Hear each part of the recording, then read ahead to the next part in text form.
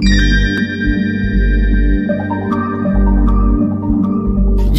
okay. Any views expressed are the opinion of the guest. It's not a representation because the programming reflects that Politickin with 4 eyes. It's really no competition. Suffocating with the dope. You know I be twisting. Real ninjas out in the field. Now we cotton picking. Not to mention our intention to cover topics and many of the subjects. I got more lines than the deli at the Publix. With King Pharaoh, PoPolitickin, I'm pistol whipping. Rappers jeopardizing hip-hop position, my opposition, intuition, prediction like writers on The Simpsons. To witness the glimpses from higher up dimensions. My bitches be fighting gremlins like Phoebe Cates. Let me cook, stovetop oven, easy bakes. Hydroponic with them seaweed flakes. Yeah, these rappers started from the bottom, power bottom. TD Jakes, unfollowed. Talking about have you ever been swallowed? Regardless of race, color, or creed, you get Apollo. We politicking, ticking, we straight politicking, ticking. When it's a great show, you got to listen. Listen to that politicking, ticking. This for the politicking, ticking. We straight politicking, ticking. When it's a great show, you got to listen. Listen to that politicking, ticking.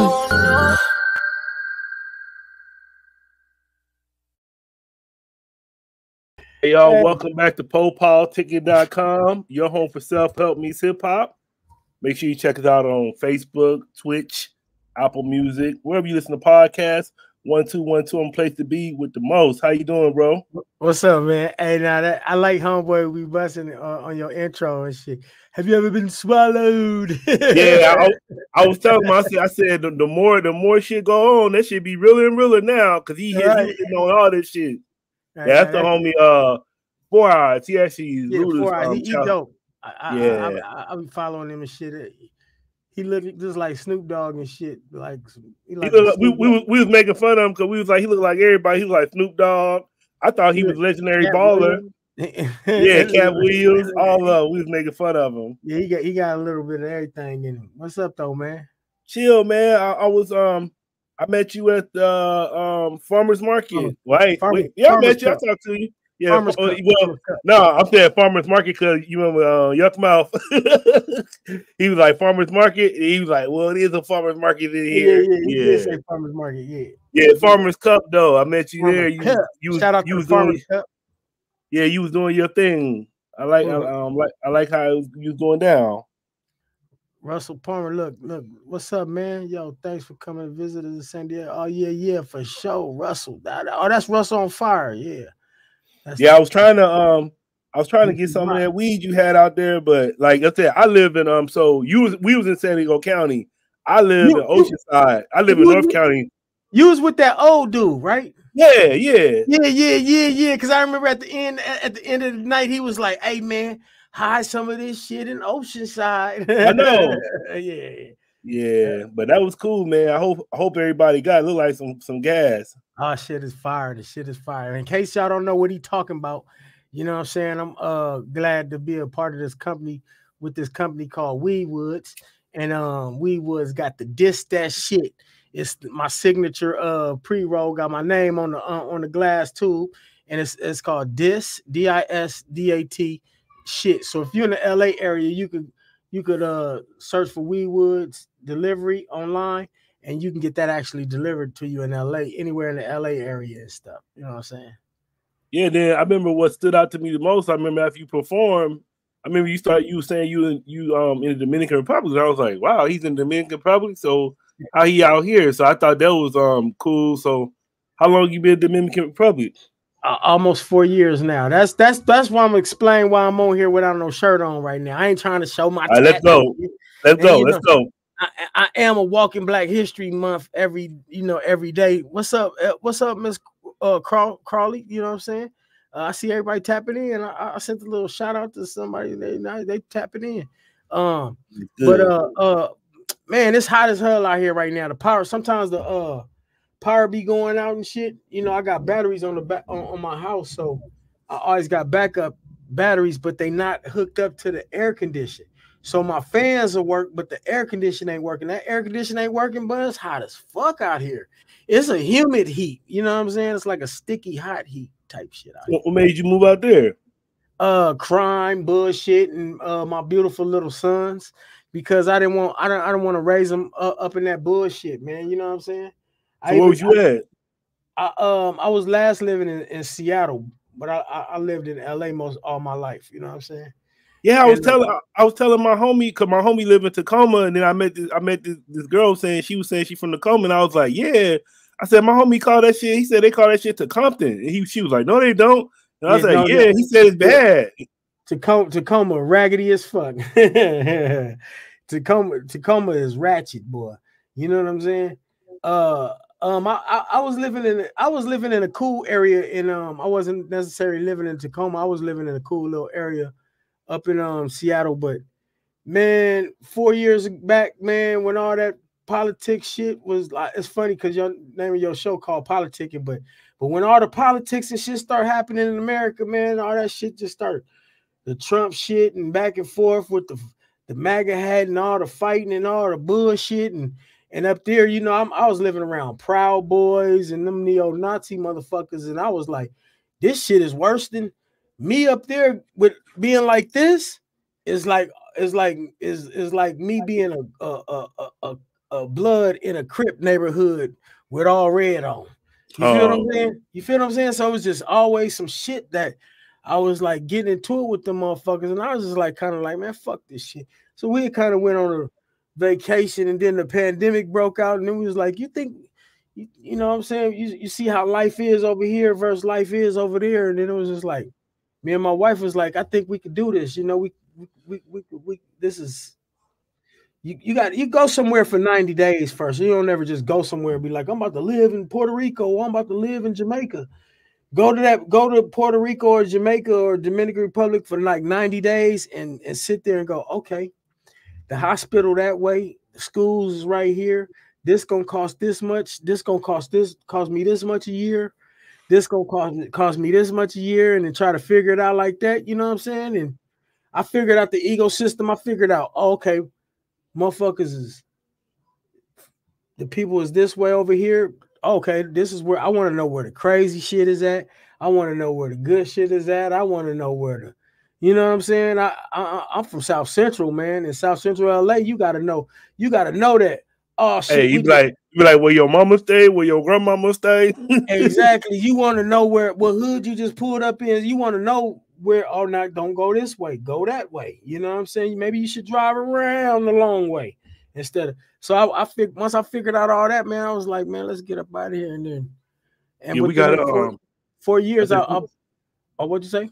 No, I was saying somebody had done a question too. You see it? What was it? A good move? Hell yeah, it was a good move. Hell yeah, if it wasn't a good move, I'd have been back. But you know what I'm saying? Since I've been here, I done bought my house and I done built upstairs of my house too. So you know what I'm saying? How much your house cost out there? Not that much. I ain't gonna discuss it on here, but you know what I'm saying? I'll get at you in my DM though. You know what I'm saying? Out here in Oceanside, condos $500,000. No. Yeah, I ain't have nowhere near no shit like that. That's crazy. That's cool, man. I like to see people. I don't know. I think that's cool, man. Like what you're doing, and then I see you still doing shows and coming out here. So I just thought that was really cool. I was like, that's cool, man. I see, man. Having hip hop fun. Thank you. Hip hop, yeah. I think hip hop and shit. You know what I'm saying? What she say? Right, I gotta be there for a second. Exactly. Come 90 days. Come pull up. You can stay in my crib. It's 3 bedrooms downstairs and it's 2 bedrooms and two showers upstairs. Oh, that was Mike that said it. Look, they just said that. Shout out to my homeboy Jay Sticks too. I seen him on here too. Part of the house dope. Yeah, she said the house dope. She seen it. That's my homegirl Ina. Yeah, my nigga John Moore, that's my nigga Sticks. You know what I'm saying? But yeah, man, I just be chilling, man. Oh, you know so yeah, we gotta catch up. We got a lot of people in here today. He said I just came in late. Where he is? He in the Dominican Republic.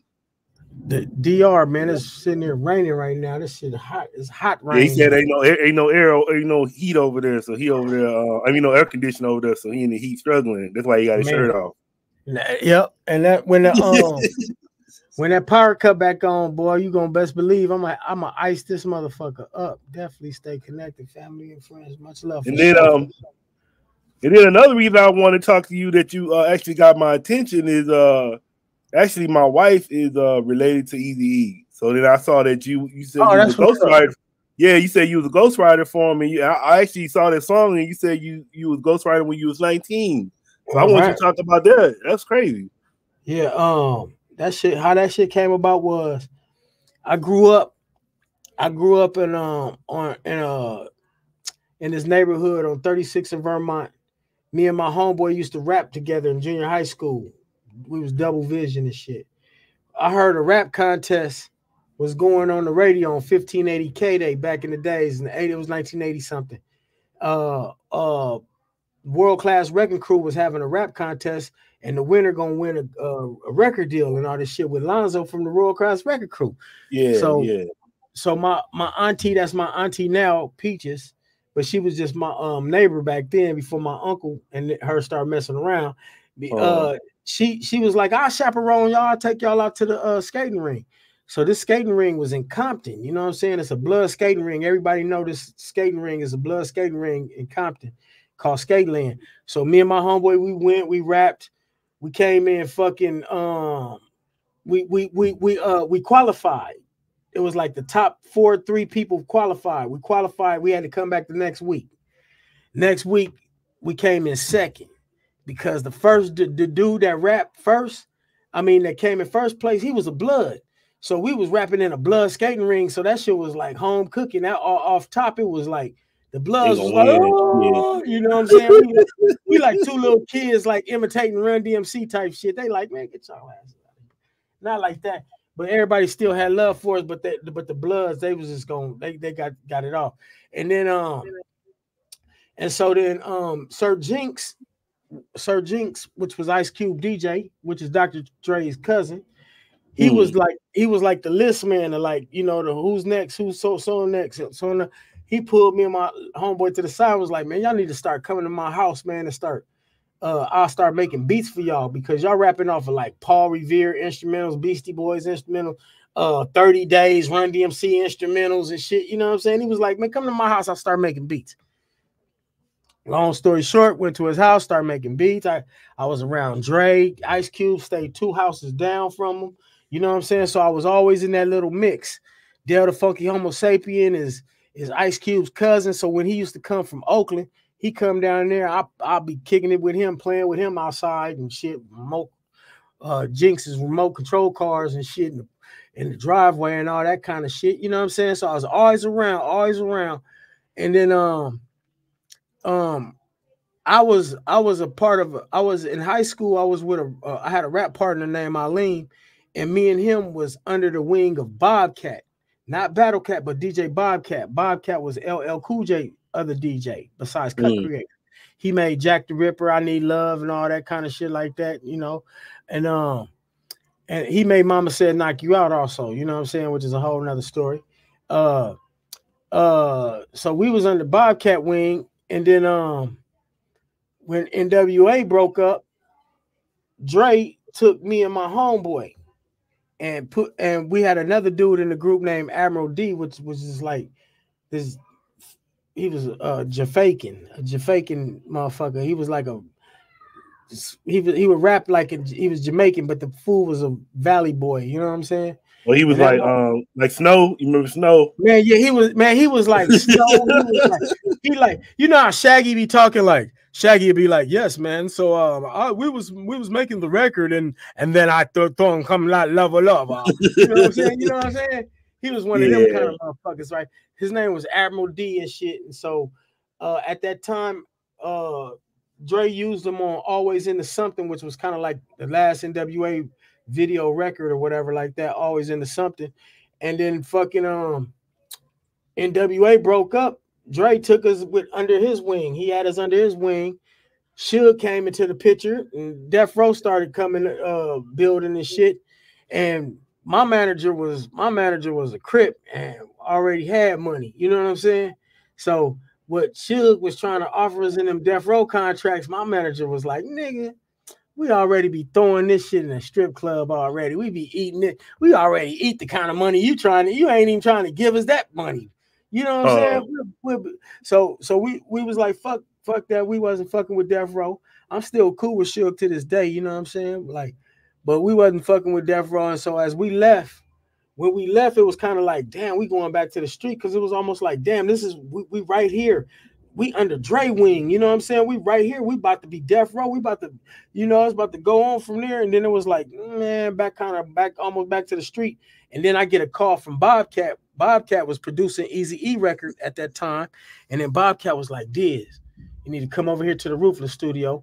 Eazy needs some help. So I go over there and start, you know, he asked me to get down with him and BG Knockout and Drayster. And you said this was after NWA, right? Yeah, and I was like, nah, because that's when he was about to diss Snoop, and I'm like, nah, man, I just left from Death Row over there, and I ain't got no beef with. So it was around what was that song he had? It was like Dre Day around that time. Yep, right, okay. right at that real time. Motherfucking G's. So real Compton City G's. You know what I'm saying? And I was like, man, I don't want no parts of this beef. I don't want to do this shit. So and then he was like, okay, I can respect that, but you know, nigga, you hard, you know what I'm saying? So just push your pen. And I start writing raps for that fool, you know what I'm saying? I start writing raps for him, and then in the mix of me writing these raps for him, I fuck around and go to prison at the age 20. You know what I'm saying? And I don't get out until I was 23. But now in the time while I was in prison, Death Row blows up, all this shit goes on. He fucking dies about a year before I come home. He dies a year before I come home. None of the music that I ever wrote for him came out. None of this shit. I was just like, so I wasn't going. When I was in jail, my plan was always like, all right, I'm gonna get out. I'm gonna go to Ruthless. You know what I'm saying? I'm gonna get out and go right back to Ruthless, because after I was gonna do all this writing shit anyway, Eazy was like, man, after all this, my album come out and everybody, the roster, I clear the roster off the shit and all that shit, man. I'll put you out on Ruthless, let you get your solo project off. But I went to prison before any of that shit could happen. So now when I get out of jail, I'm listening to the beat, and Julio G, he playing like unreleased music by Eazy-E and shit. We got an unreleased. It was like his birthday or something one day on the radio. And he was like, yeah, we got an unreleased song by Eazy-E, and boom, it was 24 Hours to Live. I'm like, damn, that's the shit I wrote, man. I'll go calling everybody, motherfucker, hey, nigga, that's motherfucker. You know what I'm saying? It was like it was a weird feeling, because it's like hearing yourself on the radio. It's a weird feeling anytime I listen to that song, because I hear his voice, but I know you wrote it. I know it's not even that I wrote it, man. The way he would record the songs that I wrote, I would get on the mic. I would get on the mic, say the shit like it's my song. 7,423 grains of sand dropped from the hourglass is how much time I got left on this planet. Some motherfuckers gotta die. I'm an evil motherfucker ready to tear. You get me? I bust it just like it's a regular song. They pull it up, they bumping it in the studio, playing it like it's a regular song. He took a cassette tape or whatever the fuck. I think about that at that time, I think he took a tape home. You know what I'm saying? He took a tape of it. He would learn that shit like in 2 or 3 days and call me back. Man, come back up to the studio, or he come pick me up, go back to the studio, and then they playing my verse, they playing my track in his head. He rapping it, yeah. And he rapping right along on top of it. 7,000. So now you hear my voice, but then you hear his 7,423. You hear that high pitched Eazy-E voice, and he dropped from the hourglass. How much time I got left on this planet? Some motherfuckers gotta die. Man, he's singing it right on top of me, right? And then Bobcat just pulls my vocals down, pulls his vocals up, and there go the song. Bam. That's crazy. Yeah, so it's always like it's always a little funny feeling, like when I hear that song. It's still like when I first hear it, it's almost like I hear myself, but then it's like easy, but then it's still kind of surreal too, because it's like, man, I'm 51 years old now. You know what I'm saying? I wrote that shit when I was 19, but it's still like I became a part of history doing that. You know what I'm saying? He had a lot of ghostwriters, but man, everybody ain't right for that motherfucker. A lot of people can't just walk around and just be like, I wrote a song for Eazy. You know what I'm saying? So it gave me some kind of like something to hold on to, like that, like I did this. You feel what I'm saying? Kind of shit. Yeah, we got another question from the viewers. The viewers in here. Appreciate y'all in here too, man. We got a lot of viewer questions though.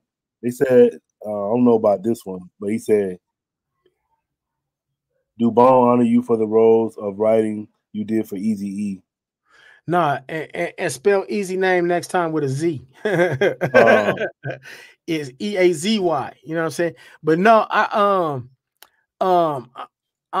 actually the only people from Bone that I was ever really cool with was Lazy Bone. I bumped into him on a different couple of occasions and shit. I partied with him one night and a motherfucking after hours and shit, and lost my phone and shit that night. I remember that night. You was with them when he had Bone? Were you around too? I actually look my and it's funny too because at that time the roster on Ruthless was like Silky Fine.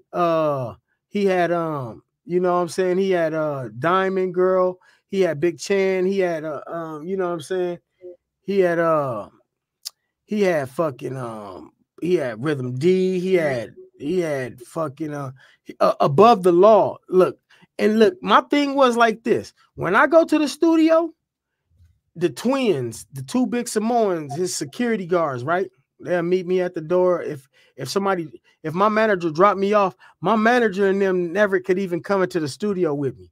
Nobody could come into the studio with me. I ain't never had no homeboys. I ain't never had no tag along, no homie. Nobody would ever come into the studio with me. The only people that I was ever in the studio with around Eazy-E was Rhythm D and Bobcat. One time I came to the studio and Above the Law was there, and he was like, and Eazy was telling them niggas like, man, y'all gotta go right now. Like this nigga coming to work, little nigga coming to work. You know what I'm saying? And I passed Hutch and Gomac and all them that time, you know what I'm saying? But Bone Thugs, I never was around them like in studios. I was around Bone Thugs and them one time in 2000 something when I was with Jinx and he went up to the studio and they was working on something in the studio. But other words than that, I never hung with him, I never kicked it with him. I never was like how could you say, like if you think of Death Row, like all the motherfuckers hung together, and you think of Ruthless, like all the motherfuckers hung together, I still have my own shit going. I just came over there. I was a hired gunner. I was a hitman. You know what I'm saying? I was hired to come over there to fucking write them raps and go. You know what I'm saying? I would say, was you ever around Jerry Heller? I actually went with my manager and Easy. I think it was Monty Steakhouse or the shit called Monty's or Monty. It was I have been around Jerry Heller once, yeah, but it wasn't like I was kicking it with him or like seen him on a regular or nothing. But I've been around that motherfucker once. All right. Then you were saying that was around your sound like that stuff happened around 1920s.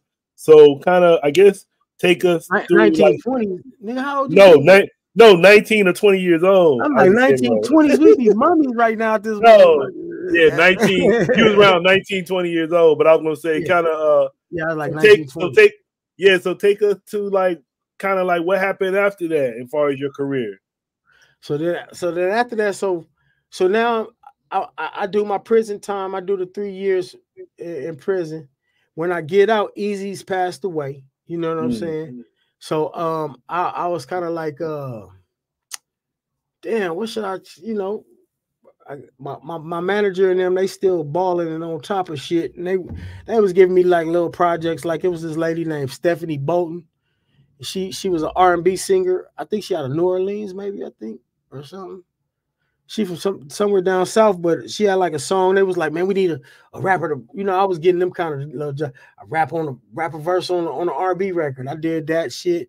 You know what I'm saying? So then I was just kind of just like taking it easy, kind of just kick back. And my boy Razcast was dancing for me back in high school. You know what I'm saying? Yeah. And so, yeah, so Raz at this time in 96, when I get out of prison, Raz is popping now. He's signed a Priority. His record is about to pop and shit. And then I heard on the radio one time, I heard Dismost and Little Dags hold tight. I know I seldom shoot kites, but I've been trying to get my pockets right. And I'm like, oh, this nigga, the guy, nigga, shout out, you know what I'm saying? So then I come home, it was all love again. It was like, man, he was like this. Learn my shit, man. Come on the road with me. So I went on the road. It was me, his cousin, Blue Da Vinci from BMF. Blue Da Vinci is Razcast's cousin. They them niggas is cousins. And my other homeboy from BMF, Speedy. You know what I'm saying? So me, Speedy, and my our DJ Bird, which was a producer. And what's up, Heather? Farmer's Cup was fun. Yes, it was. I was high 4 fucking days after Farmer's Cup. You know what I'm saying? Like that shit was just like I still got something left. Oh yeah, you was catching them J's, boy. They was throwing them motherfuckers like boy, it was not the I know where I'm at in the story, but just that Farmer's Cup because I seen that shit, man. Hey, I was fucked up for 4 days after that shit. See the difference between Farmer's Cup and things like Kush Stock, I realized. See, Farmer's Cup is competition. So motherfuckers is coming with they A game, they top nuggets, they bombing string. They coming with the strongest shit. They not coming with no, is this some pacifier weed? Here, my company is this, and you know, everything was like, ooh, what the name of this company? You know what I'm saying? Everything was like, God damn, okay, Northern, okay. Oh, what the fuck is this shit? You know what I'm saying? So it was that man, hats off to Farmer's Cup. That's the highest I ever got. Man, I hope I get to perform at that motherfucker again next year, man, because that shit was a tasty treat. And you saw the dude with the big blunt? Man, what? That big ass man, he was walking around with it, but I was like, nah, I can't do it. I couldn't even. I was like, I can't do it. Nah, I can't. I was like, you didn't have to hit it. All you had to do was stand by that motherfucker. You was just like, damn, you can just go, fuck. You could just, you know what I'm saying, get high off of just smelling it. But back to the story. Is Razcast. So Razcast said, come on, and I went on tour with Razcast. I was on tour with Razcast while I was on parole. Coolio, rest in peace, was Raz's manager at the time. You know what I'm saying? Shout out to Coolio, that was a homie too, man. That motherfucker. So they used to we'll be doing a show somewhere, and then I'll fucking fly back just to meet my parole officer. Check in with her, and then fly back out to the city, whatever city we was doing the show at. But that shit was fun. So shout out to Razcast, man. I'm always had love for him for doing that shit. He like, you know how motherfuckers be like, you see some rappers when they come home and shit. Like we see it now because we got the internet and all that kind of shit. And they homies be looking out for them and be like, hey man, you know what I'm saying? I really felt like if we was like internet and back then like that, you would have seen me come home. The homies, I was on with the homie put me on. You know what I'm saying? It was like they really put me on. I'm always say that, man. They always got love for Raz for that shit. Yeah, you named a lot of people. I had Razcast on the show. Then also you named Lonzo earlier. I had him on the show too. Oh, that's what I saw you had a song with JD too. Yeah, I just interviewed him. Me and JD got a couple of songs together. We got a song that's out right now called "Friend of Mine's." The boy JD was a friend of mine till I caught him in the car trying to steal my Alpine. You know what I'm saying? We got a song called "Friend of Mine's." We got a song called "Clown Insurrection." That was the first song I opened up at the Farmer's Cup with, but I just didn't do his verse. But that song, "Clown Insurrection," is like about Trump and Biden and all this fucking voting shit that's going on back and forth, Republican, Democrat shit. And then we also got a song called "No More Locked Doors," which is the first song that we collabed on when he got out of prison. When he got out of prison, he'd been gone for 28 years. Fucking my story with JD is one time I was in the studio with Jinx. JD fucking walked in the studio. Ice Cube was working on something. Ice Cube was in the booth. I was in the little kitchen area is by the studio, and JD came in with a wet napkin, a paper towel. And I was like, what the fuck is this? He was like, man, Bushwick Bill, motherfucker from the Ghetto Boys taught me how to roll this shit called a blunt. And I was like, what? I mean, this had to be like 1989 or something, man. You know what I'm saying? And then it was 89 or 90, you know what I'm saying? And then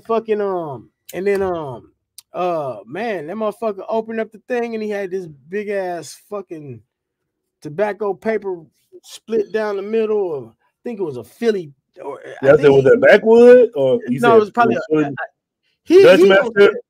he gonna say it was a backwood, but I swear to God, I think it was a Philly Titan. Remember the Philly Titans? Yeah. Big ass. Yeah, I think it was a Philly Titan because I remember him taking a razor, splitting that motherfucker down the middle, took the tobacco out, and then he laid it in that wet napkin. Like, I was like, what the fuck is the wet napkin? He put it in the wet napkin, then he twisted that motherfucker.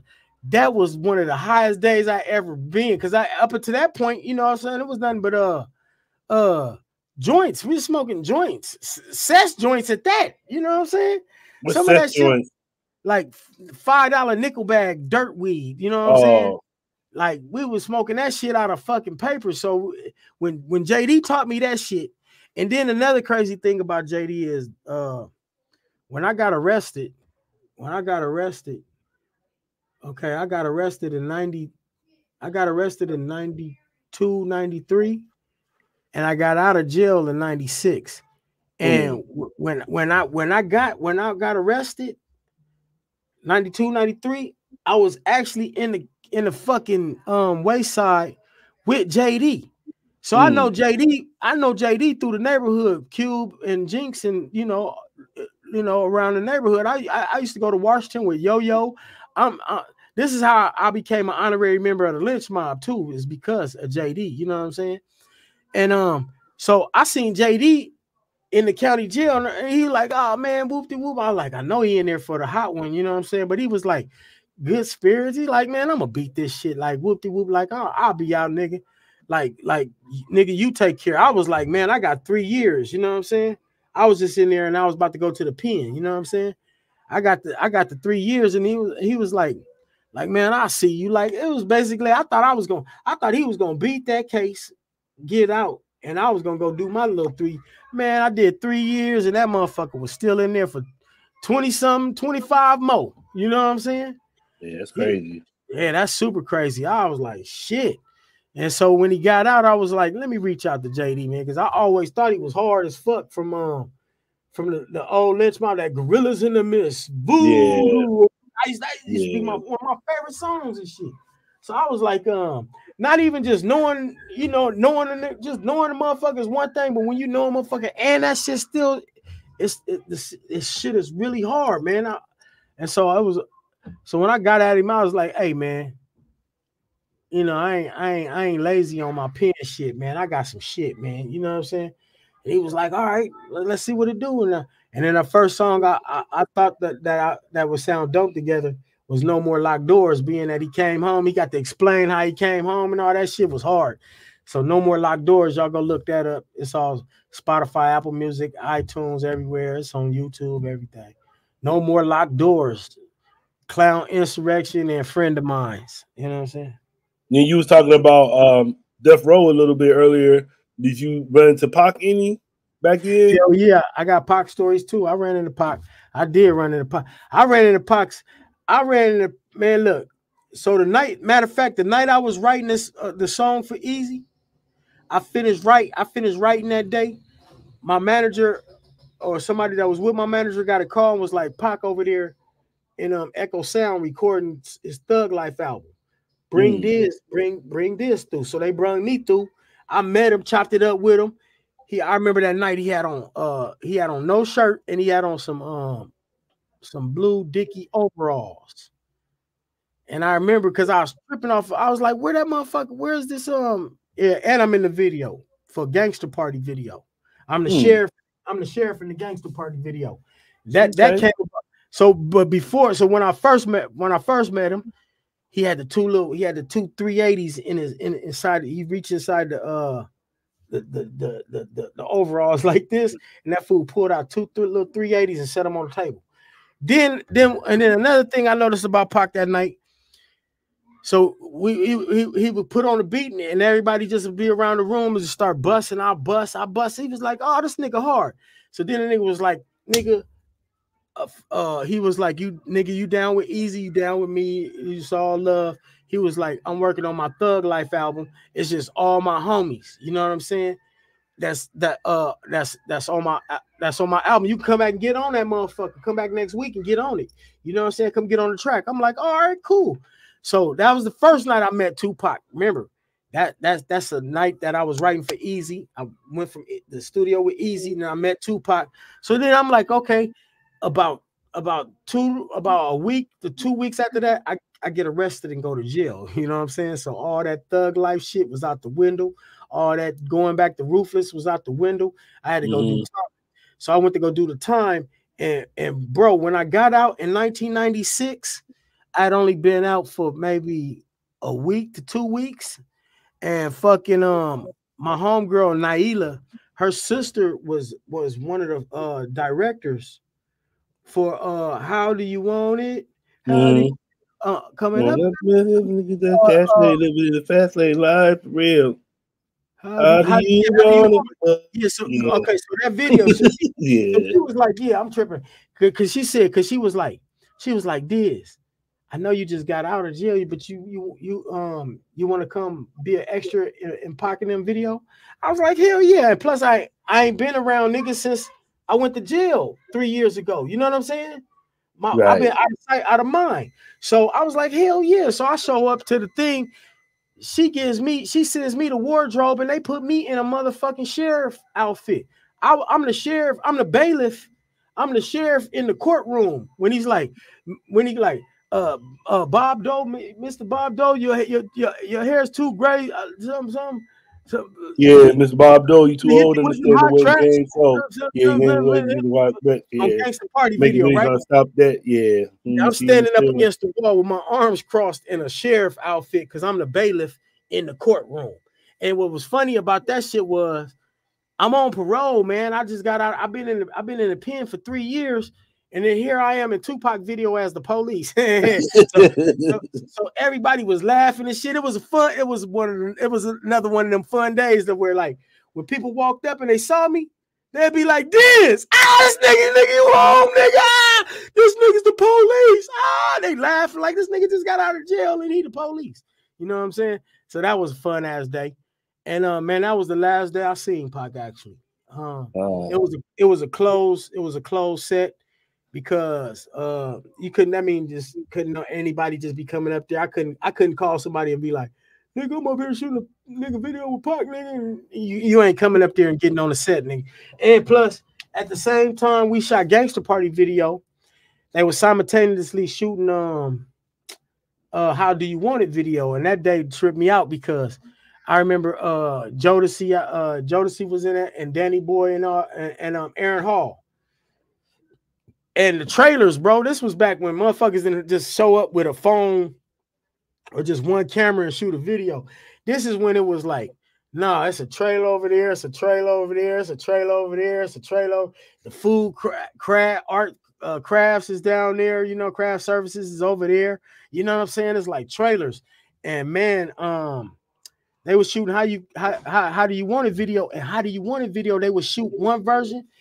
Pac could have his vest on and bandana and shit, and he had the girls on the mechanical bulls riding with him, and he would do his part. How do you want it? You know, how do you feel coming up as a nigga? He did do his part. Then they say cut, and then the same ladies would go take all their clothes off and film that same scene again, butt naked, asshole naked. Oh yeah, they had an X-rated version too. And they got I don't know if y'all ever seen it or if it got to be on the internet somewhere. Well, Heather Hunter in the video, right? Ain't Heather Hunter in the video? It was a gang of porno stars there that day. You know what I'm saying? And so when they would say cut, the girls would go take off all their clothes and then they come right back into the same position that they just shot the last scene at. You know what I'm saying? And then they'd do a butt naked version, man. I was like, damn, this nigga Tupac was man, Tupac was hey man, that motherfucker was head his shit, man. And because I was like, because I remember saying, like, this is before we had internet and all this old shit where you damn near be getting away with all kind of shit. But I was like, how the fuck this nigga think he gonna get away with this butt naked shit though? You know what I'm saying? But they had struck a deal with Playboy, the Playboy channel. Back in the days, remember on cable had I remember that. Cable had like Playboy channel and like right. If you'd have had the right thing, that shit be all scrambled. You be trying to watch that shit. In between that shit scrambling, try to see a titty and shit and all that. But that shit, but they had some kind of deal with Playboy, so that one version was going to the Playboy channel, man. I was like, man, Pac was on his shit, man. He was on his shit, bro. But I've been around him. I've been around him that time, and I've been around him on that when they was filming that damn Hit 'Em Up video too one time. When he was like, oh, Piggy, I ain't gonna kill you. I ain't gonna kill you, Piggy Smalls or something. He was acting like he was all shot up, but he survived it. Yeah, I was there. I was there that night, man. I seen him going off on. I remember him going off on the cameraman like motherfucker. If y'all don't start shooting this, like he hated wasting time, bro. Just that sitting around that old trying to milk it or whatever the fuck. If they was just like, man, fuck that, film this shit right now, motherfucker. Like, let us go. This other shit we could be doing. Like, he was like, get that shit done, man. That shit. I like the way he used to work, man. That motherfucker used to work, bro. But yeah, rest in peace to Pac. I've been around Tupac, yeah. Somebody asked me, they asked me about how was it working with Too Short. I got a song with Too Short actually too.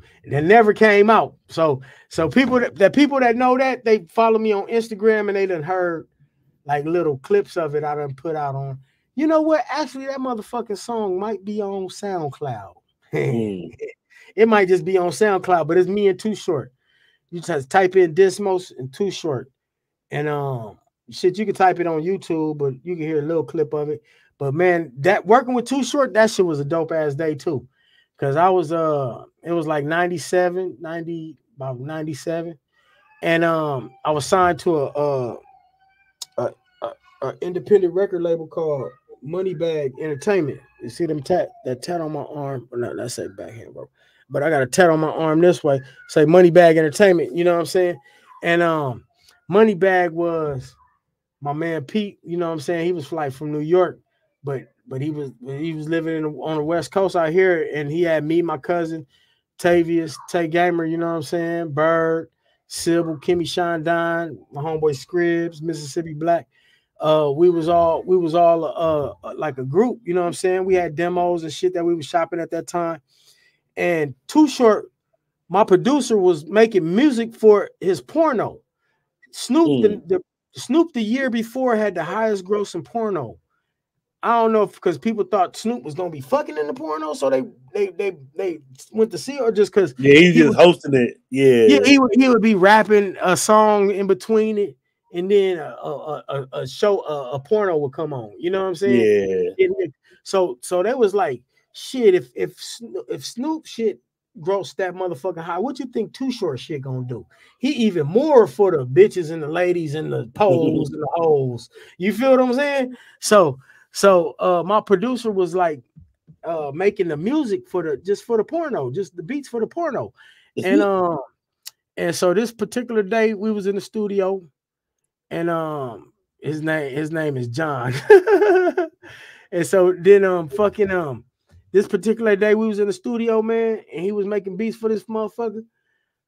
I was working on this song, this old nasty ass song, talking crazy, and I was talking so crazy and nasty that I couldn't even think of the second verse. I couldn't come up with shit. So I was like, man, I'm about to go to LA. I'll be back later on tonight. Fuck with the song, you know what I'm saying? Plus, I was super high. I was fucked up. I was like, fuck it, man. I need to just go chill out. I'm tripping, man. So when I left, he called me about shit. He called me about an hour later and was like, "Hey, man, when you left, I was mixing that verse down, and I kept playing the song over and over, hella loud. And Too Short, man, when he came up in here, he was like, man, who is this nigga, man?" And I was like, boo, boo, boo, it's my homie Diz, woo, woo, woo, woo, woo. Dismost, man, he got working on his shit. He was like, man, tell that nigga come back to the studio, man. He don't got a second verse. Tell that nigga I get on the second verse right now. So I was like, what? He was like, yeah, man, that nigga too short in there. That nigga in there writing his verse right now, nigga. He's like, nigga, come back. I was like, oh shit, I'll be there within like 20-something minutes. Boom, I get back, man. I got back to the studio less than 30 minutes. I pull up. Boom, I pull up in there, like too short. I'm like, I'm Dismost. He like, man, you hard, man. I like this fucking song, man. This shit crazy, man. This motherfucker hard, man. You know what I'm saying? He said, I already spit my verse. I said, what? That nigga was done like in 25 minutes, like 20 minutes. Yeah, so he was like, man, when a song is this dope, it's nothing to it. It's there. It's like I could see it already. Man, I went in there, listened to the motherfucker. I'm like, damn, I got a song with Too Short. I'm like, geeked up, like, you know what I'm saying? And so I was more pumped up for my uncle, rest in peace, Uncle Hugh, because my Uncle Houston was like a #1 Too Short fan. I didn't like Too Short back when I was younger, because I was like, I'm a rapper. I come from Run DMC and LL Cool J, and you know what I'm saying? I'm like, man, this Too Short with this these are the tail. I didn't think that was like, man, I was like, man, no, man. You know, I was like I was break dancer in the front of the house with the big ass boom radio. Like I wasn't trying to be I wasn't at the age where I was trying to mac girls and be I couldn't really.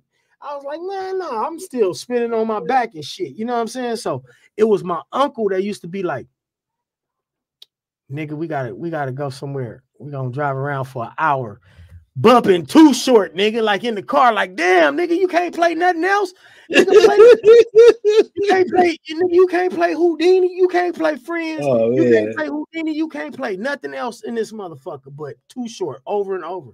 So I was more pumped up for real about doing the song to be able to go to my uncle, man. It was like going to my uncle with that CD, and before Too Short left the studio that day, I told him the story. I was like, bro, man, woo. I mean, I was at the age then where I like Too Short, respect everything he did. Now, you know what I'm saying? I just didn't understand it when I was younger. But then I was like, dude, I was like, man. And so I remember he wrote on the CD to Uncle Hugh from Too Short.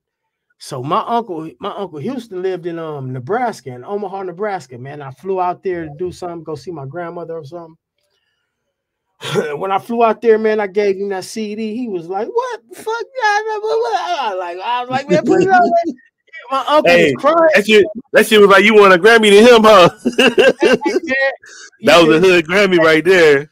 You finished the story for me, bro. That was like it was like a motherfucker saying, "I was like, this Grammy is for my uncle or my whoopty whoop whoop whoop." You know what I'm saying? It was like doing this on TV, and then you go there and give it to them, and they like, you know what I'm saying? Hey, man, my uncle cried, man. That nigga cried, man. That nigga cried when I gave him that CD. He was like, nigga, you got a song with Too Short? Like, nigga, he was like, nigga. Like, my uncle looked at me, nigga, like then I became that nigga #1. I was that nigga, like nah, nigga, like I remember that nigga telling his homeboy, like, nigga, you can't nigga my uncle, my nephew, nigga. That nigga was nigga. Only CD he playing in the cars, me and Too Short over. Hey, Too Short hard though. Yeah, Too Short is hard as fuck. I can't take nothing from him, and I say, man, shout out to him for that, because it wasn't like he was hitting me over the head like, you know, this verse gonna cost you $10,000 or some shit, like, you know what I'm saying? And he gave me the signature, bitch, at the end of the verse. I was like, oh, you know what I'm saying? Like, it wasn't like he just was on that motherfucker like Too Short, something, then you know what I'm saying? He was real rapped. Too Short. He was like, I aim for eye, but I hit her forehead. I'm too high, bitch. You know what I'm saying? He hit him with the bitch. I was like, oh, nigga, I got the signature, bitch. You know how much that bitch cost, nigga? Just to have that bitch on your song. So I was out here that. So that's what it felt like working with Too Short in the questions. You know what I'm saying?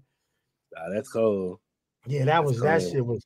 Rest in peace to Uncle Hugh, man. I know that motherfucker, man. When I gave him that, bro, you should have seen how he was playing them. He was playing that shit to everybody that came in the house, he was like, nigga, look, nigga, Diz got a song with Too Short, nigga. He was bumping that motherfucker. I don't care, nigga. Grandma had to hear that shit, everything. That shit nasty as fuck.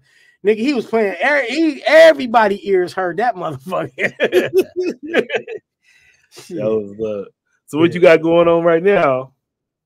Right now, my album is out right now, Penitentiary. Like, I play off the word penitentiary, because I was like, all these thoughts that was locked up in my head. And then I was like, not only that, pen attention, because I paid attention to my pen. I didn't write no dumb, unnecessary shit. I didn't say, oh, I need to make a song for the bitches. Or I need to make a song. I'm gonna make up a song called Weeble Wobble, Weeble Your Knees, Weeble Wobble, Weeble Your Knees, I didn't, I really paid attention to the beginning, the middle, and the ending of my album. And low key, this was my first all solo project album. That's why I didn't want no gang of features on there. For real, rest in peace for sure, Kimmy Coop. Thank you. And then I didn't want no features, a lot of features on there. JD start the album off. It's called JD Shot Calling, because I felt like, he could set your mind up for what you about to hear on the record, for him just kind of this. It's almost like, have you ever did time? No. Okay. I was in the military. Okay. So like when you do time, when you go to jail in California, like it's crazy because your shit is called politicking, but it's politics that come with prison. You know what I'm saying? And when you go into prison, it's gonna be a black representative, a white representative, and a Hispanic representative. So whatever category you fall into, you need to go over there to that group. So it would be somebody like JD doing 28 motherfucking years. He'd be on his like 26th, 27th year, and he'd be coming to talk to us new fresh motherfuckers that's just coming in here like, hey man, this is the rules. The Mexicans gonna get the TV on Monday and Tuesday. The whites is gonna get it on Thursday. We're gonna get it on Friday and Saturday. And then every Sunday we gonna rotate. The Mexicans gonna get it, then the blacks gonna get it, then the red. You know what I'm saying? Like, you gotta know these you gotta know these shits, and you got an older motherfucker like JD in there telling you, look, for you new motherfuckers that ain't never been to the prison, don't be coming in here talking about nigga this, nigga that, the N-word. Stop at the door right now. You know what I'm saying? If you a blood and you don't want to address this Crip motherfucker as this whoop-de-whoop, he's Kiwi to you, and then the Bloods, the Crips to the Bloods, he's Damu to you. You know what I'm saying? They teach you little Swahili words, and just like, if some, don't be borrowing nothing from another race. You know what I'm saying? It ain't cool to play games with other races up in there. Stick with your own. Our showers is over here. So I kind of like incorporated that kind of feeling when I was like JD Shot Calling with the opening of my album, and I let him do like almost like a spoken word on there. But him, that's the only feature I got on my album besides my wife is singing on a hook, and my homeboy Steph Wise, he from Romania, he's singing on one hook. But other words than that, I got rapper homies. I got a whole bunch of homies. I got homies from the Lynch Mob. I need songs. I need to be completing with them and all that kind of shit. And I got other songs with other homies. But I held everything back because I wanted this album to show that what kind of like at Farmers Cup. Who you saw me on stage with? Who? Yourself. Okay, so I wanted to show that I could stand alone. I don't need no that. You know what I'm saying? I could bam, song after song after song. I wanted to stand alone on my first shit. But now I'm about to start releasing all kind of shit, though. I got a whole bunch of stuff. So I'm just having fun, man. I'm just DR living, chilling out here, you know what I'm saying, raising my two sons. Me and my two sons, they 6 and 5. They Dax and Duke. And my homeboy J-Pad, he produced this song that we got coming out pretty soon. It's a playoff of Biz Marquis. Nobody beats the Biz. Nobody beats the Biz. But everybody called me Diz for short. My name Dismost, but everybody Diz. Everybody, you my homie, you know, everybody call me Diz. Hey man, you talking Diz? Woo, woo, woo. So my little sons is hitting it. Nobody beats the diss. Nobody beats the diss. You know what I'm saying? I'm about to go with that one time with my little sons. You know what I'm saying? But otherwise than that, man, I got a gang of heat, man. My shit is dope. I ain't saying that because it's me, but my shit is really dope. It's thought about. All my production is tight. All my you don't listen to my shit and go, man, this nigga faking or this nigga ain't. I don't be making up no shit. I don't exaggerate no way outrageous shit. You know what I'm saying? All these stories I'm telling you is real life shit. I've really, man, I did everything, man. I was Puffy's personal cook. You know what I'm saying? After Biggie died. Puffy who? Puff motherfucking in trouble Diddy ass daddy. Motherfucker. No, I'm just trying to make sure because you know I'm about to ask you some questions. You know I'm about to ask you some questions. That's why I had to make sure. Did he do it? Did he do it? That motherfucker. You was his cook? Man, after Biggie got killed, and first time they came back to LA, I was cooking at a restaurant on Melrose called Uncle Eric's, Uncle E's, a barbecue spot. And we was like one of the only black restaurants on Melrose at that time, and we was barbecue. It was to where like when motherfuckers like Raekwon, Wu-Tang and them come to LA, they come from LAX to Uncle E's, sit down and chill and have a little lunch before they go on and do whatever they about to do. You know what I'm saying? We was that kind of the black spot on Melrose. You got to come check in. We bumping music. You know what I'm saying? We got good food and all this shit. And so one day this Jewish guy who actually he used to eat there all the fucking time. He lived in the neighborhood back behind us. Melrose is like in a predominantly Jewish community. He fucking the Ghetto Gourmet. She know. He used to come in there and eat, and he was one of the producers at the American Music Awards. And he was like, hey, man, Biddy Medina is my friend, and Puffy is coming back in town, you know, since Biggie passed, and they don't want to stay in hotels. They ain't going to do all that shit. They're going to rent a mansion in Beverly Hills, and could you come cook for them for like 2 weeks? I was like, and so my boss was like, Diz, you know, I'm married, nigga. I got to go home every night at the end of the night. And I wasn't married at that time. Uncle Eric, she remember. See, exactly. You know what I'm saying? Melrose days. And then bro, I was like, hell yeah, I'll do it. So I went up to the mansion, and you ever seen Money Talks with Chris Tucker and Charlie Sheen? It was that mansion? You remember that mansion that was in there? Yeah. So that was the same mansion we were staying in. Wow. You know what I'm saying? So that, yeah. So, hey, what did he say? He was Harry Belafonte's son or something. Exactly. Yeah.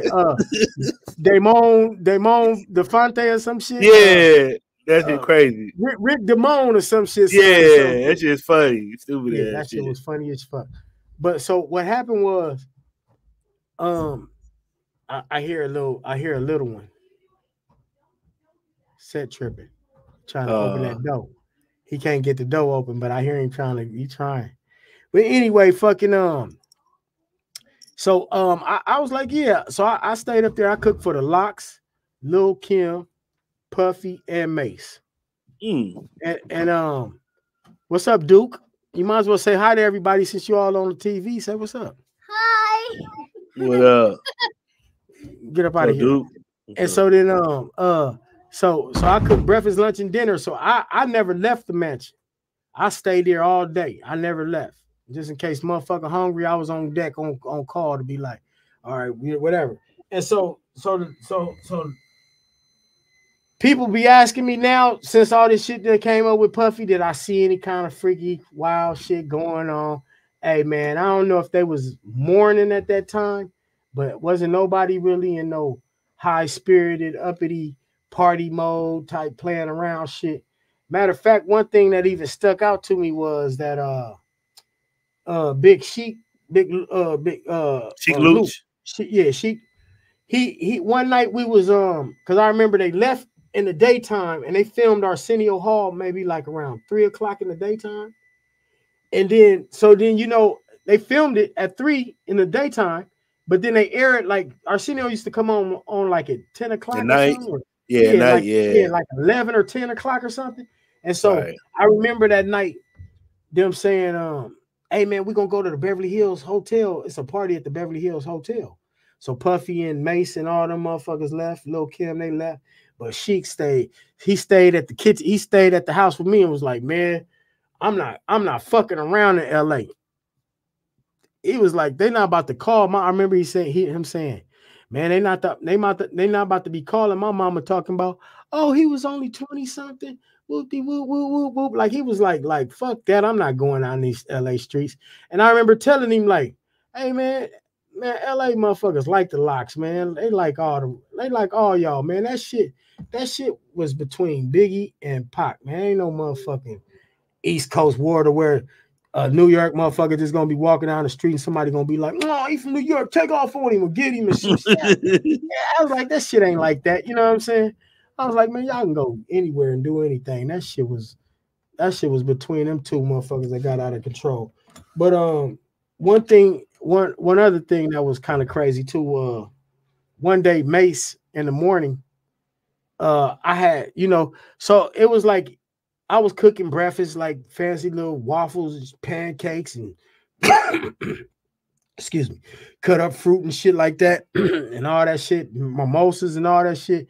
And one morning, Mace came down. He was like, "Oh man," I remember he was in some kind of weird ass little mood and shit. And he was like, "Oh man, I'm a Harlem nigga, man. I don't need all this old fancy ass shit." He talking shit about all this shit I got. I just got all kind of food just laid out, rich nigga shit. You know what I'm saying? Nigga, what y'all niggas want today, nigga? Croissants, nigga, turkey bacon. Nigga? You want an omelet? You want it over easy, medium, how the fuck, whatever, nigga. I'm there on deck just to cook whatever niggas want. So this nigga came down talking about, oh man, I'm from Harlem. I ain't no fancy nigga. I just want some regular cereal. I'm like, all right, nigga. I was like, nigga, but see, the thing about having me, nigga, is I'm young.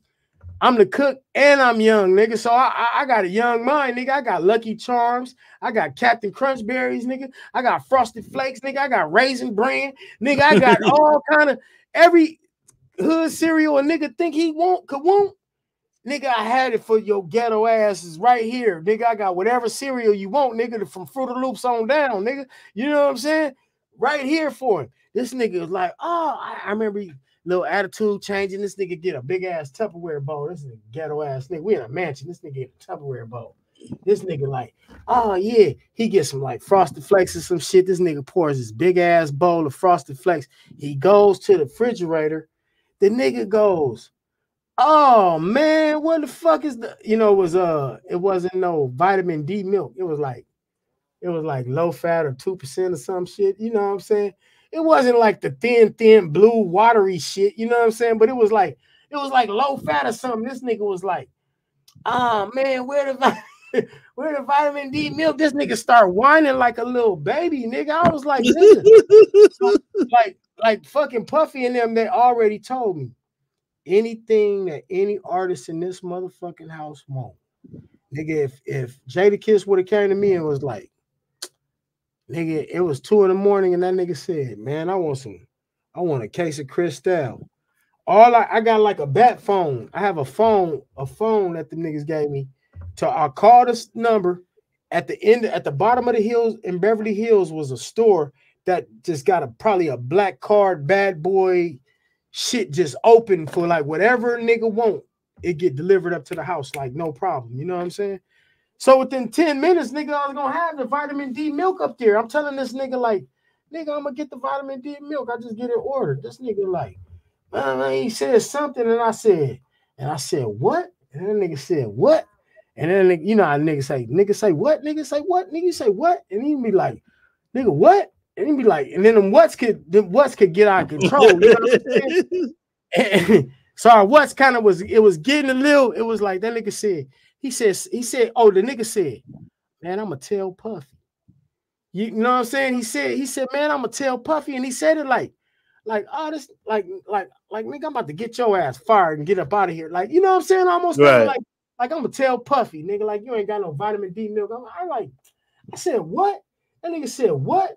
I said, what? That nigga said, what? I said, what? That nigga said, and then Jadakiss was like, no, man. just chill out, man. That nigga Puff, he was like, Puff be spoiling that nigga like he his own son, Pop. Yo, just chill, man. Don't even ignore that nigga, man. Don't worry about that nigga, man. Don't worry about that nigga. You all right, daddy. Just go ahead, man. Just go ahead. Just call and get just order the shit, man. You all right. So I was like, all right, I called the fucking, you know what I'm saying? I called, got the vitamin D ordering and shit, but otherwise, now I didn't talk to that nigga Mace no more the whole time I was up in there cooking that nigga. I didn't like that nigga really, man. You could tell, you see how he is with Cameron on that one. Yeah. The nigga he got a cocky, like, you know, like that nigga was like, man, he acted kind of like awkward, a little awkward. Man, the nigga acted like he was the man, nigga, and that shit is like irritating to a nigga like me. It's like almost like, nigga, I don't give a fuck, nigga. You know what I'm saying? And like, it was funny too, because nigga said, I heard something like that nigga Mace, he's supposed to got hands. That nigga's supposed to got like some little, you know what I'm saying? So it would have been fucked up if I'd have been telling this story like Mace would have put hands on me, and I'd have been telling this story like, yeah, that nigga Mace put hands on me one time when I was cooking for this story be sounding fucked up then. But I was willing to fight that nigga, you know what I'm saying? But it would have been fucked. It would have been fucked up if I would have jumped up thinking I could have got some of that nigga. That nigga would have. I'd have been like, damn, this nigga, I got beat up by the shiny suit nigga. You know what I'm saying? That would have been fucked up. So I'm glad we didn't. Yeah, they said they used to call him Mona Lisa or something.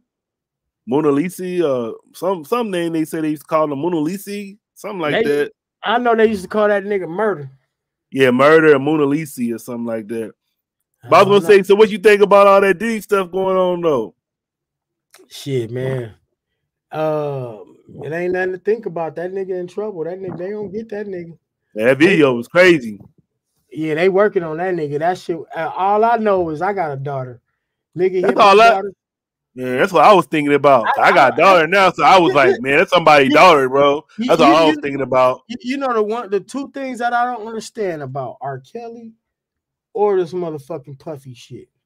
One thing I never understood about R. Kelly was, like, damn, man, if he would have even peed in my little cousin's face, nigga, if that was my mom's, you're my third cousin. If that was my mom's cousin's daughter's niece, nigga, I would have beat that nigga breaks off that motherfucker. You know what I'm saying? Right. Like, I don't understand where nobody in nobody's family is like, man, fuck the police, man. We ain't about to call the police on this nigga. We gonna go fuck him up. Wait till his ass is at work. Why that nigga ain't been coming out of a concert and you just see R. Kelly getting his jaw broken, his tooth knocked out or something? Like, nigga, fuck his security guards, nigga. I'm gonna put 4 niggas on his security. First, I'm gonna send 4 dummy niggas in, where the security guards is like, with the 4 dummy niggas. And while the 4 dummy niggas is tussling with the security guards, 4 more dummy niggas is coming in and knock this nigga head off until he turned into a dummy. You understand what I'm saying? Like, I don't understand. Like, man, Cassidy, she would have been my daughter's fucking cousin or something. We would have been like, man, no, man, fuck all that, man. We gonna find Puffy, but motherfucking ass coming off a yacht, nigga, something coming out of some restaurant. Nigga, if paparazzi could find Puffy, we could find him. And we'd have found that nigga and beat him up. Nigga, he just been beat up for real. I ain't trying to talk about taking a nigga life, but just beat him up. Let that nigga feel that shit. I thought it was wild how, like, it's a lot, you know, they showing all those videos of the security guards saying what happened. But I'm like, why y'all didn't stop it when it was going on? Yeah, like, y'all could at least say, like, yo, man. Like, I remember back in the day, man, I had a family member, and he was right in front of me, and he got to fight with his girl. I stopped that shit. I ain't going to let him just sit there and beat on. I was like, yo, man, just pull him away. So why nobody try to do that if they see him doing that? Why everybody, like, tell the stories now about what happened? Especially the Gene Deal nigga. He seemed like he was around shit. And that nigga, like, especially when I think I heard that nigga say, yeah, man, I seen him hit his mama before. Yeah, he got a new one. He slapped his mama. Yeah. He said, I seen him hit his mama before, and I told him, man, don't ever do that again. Nigga, he was supposed to slap that nigga and be like, nigga, slap your mama again, nigga. Yeah. You so it's kind of weird. Nigga, slap your mama again, nigga. Slap your mama again, see what happened. All them niggas, man, that shit, man, niggas be weak for money, man. That shit this showed us how money be just doing controlling people. Controlling a motherfucker. But that's some bullshit. Fuck Puffy. I don't give a fuck about that nigga. And another thing is that nigga lucky. He lucky I didn't become super tight with Tupac because I could have poisoned all them niggas up in there when I was. I know, right? I could have fucked up the whole bad boy nigga. Everybody would have been Jim. I could have Jim Jones them, the real Kool-Aid Jim Jones. Like, nigga, y'all want some? Nigga, I could have had them sip some Kool-Aid. Nigga, they would have went to sleep and I woke up fucking with me, nigga. But I'm just fine. Yeah, so we about to wrap it up, but I guess we got a couple more, one more listener or viewer question. How did you get the name Dismost? Oh shit, I got the name Dismost because my homie Dags, Raz and Dags, they used to dance for shit.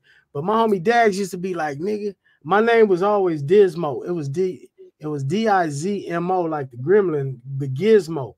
Back in the days with like the Gremlins Gizmo, I was Dismo. And then my homeboy in junior high school, I used to always in high school that nigga, I used to always say shit like they used to play something and I'll be like, man, y'all like these niggas, man? These niggas weak. Get them niggas nothing. I used to always give motherfuckers nothing. They'll motherfuckers will be playing somebody new. They'll play some shit. They'll be like playing that shit. I'll be like, man, y'all like this shit? This shit weak, man. Them niggas is weak. That niggas, my homeboy used to be like, God damn, your name Dismo, nigga, but you be dissing them most. Nigga, you that nigga said, nigga, this nigga Diz be giving nobody nothing. That nigga don't be giving nobody nothing. I used to, and then I used to always be the kind of motherfucker that, like, if we was somewhere and motherfuckers started off in a cipher, you know what I'm saying? We was all rapping. I'd be like, man, this nigga right here is weak as fuck. So I always kind of like got kind of dissing a little bit too much. You know what I'm saying? So my homeboy was like, nigga, you diss the most, nigga. And so then as I got older, I dropped the Z from that Dismo, from that Gremlin shit from when I was younger. And my mama used to call me Dizzy when I was a little smaller, Dizzy. You know what I'm saying? So that Diz always kind of stuck with me. And then when I got older, I was just like, yeah, I start taking MCing even just more like serious. I became Dismost, like, nigga, I diss the most, nigga. I Diz doing the most. You know what I'm saying? That's how the name came about. What's up? And then what would you like to say to your fans and supporters? Man, keep on supporting and keep on being a fan and shit. You know what I'm saying? Because, man, I got some new shit. I got some more shit. I got some old shit. Some shit you never heard before. I got shit that you might have just heard clips of it on Instagram or Facebook, but go to my shit, man. Go listen to the shit. Apple Music, Spotify. Even if you don't got none of them fucking you know, apps where you get your music, my shit is on YouTube Music. Go listen to that shit, stream it. And sometimes when I be raising money at Cash App $Dismost, I'm not raising that money for my personal shit. You know what I'm saying? I'll be out here in the DR. When I first moved out here, I helped like put this little park together. I put swings and trash cans in the park. Right now, my kids' school actually is in they're in a little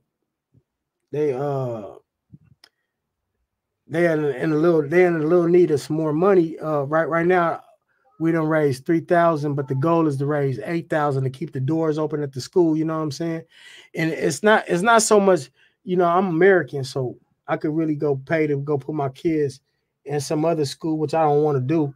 I mean, I pay at this school too, but this school, if this particular school closed, it's gonna be a few Haitian kids and Dominican kids that can't even go to the other schools that's around in their area, and they just be home all day in the daytime, and that's fucked up, man. So I'm at 3,000 on the GoFundMe, but you can also Cash App $Dismost, and whatever donations, I always record the people who sent their donations. I show where the money go.